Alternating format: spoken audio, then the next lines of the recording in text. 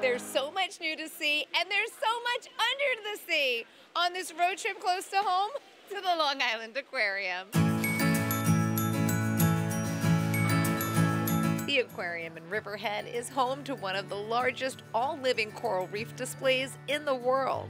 If you're like me and you've been here before, then you know the older exhibits never get old. Whoa.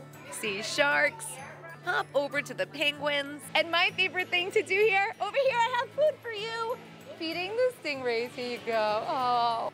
Take a walk through the beautiful butterfly garden. There are so many of them. And meet some bugs. This is the largest species of stick bug in the world. Can you believe I'm holding it? Neither can I. There are over 100 exhibits and interactive experiences, including diving with the sharks, and don't forget fun photo ops. And this is brand new this summer, the Eye Opener. The 60-foot tree activity center has 5 levels of educational adventures. And grown-ups, you could climb 62 steps up to the top, and it is worth it because the view from up here is just incredible. The Long Island Aquarium is open year-round. But get here before the summer ends if you want to swim with the mermaids. And don't leave without getting a kiss goodbye. You really planted one on me, Java. I love you too.